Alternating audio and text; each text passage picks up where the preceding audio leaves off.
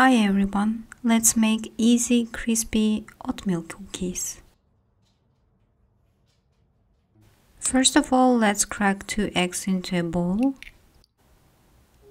If you want these cookies to be super healthy, you can use 1 spoon of sugar and 2 spoons of honey.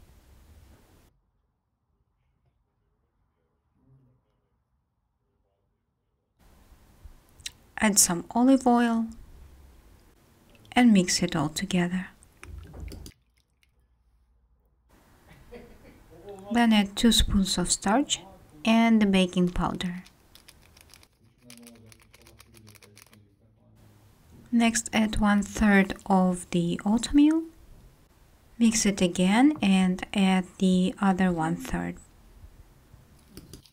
We are adding oatmeal partially because we want to have the right texture of our dough.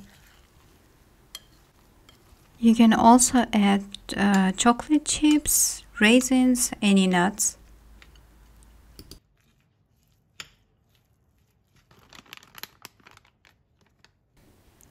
Put the dough on the baking tray with a tablespoon and send it to oven.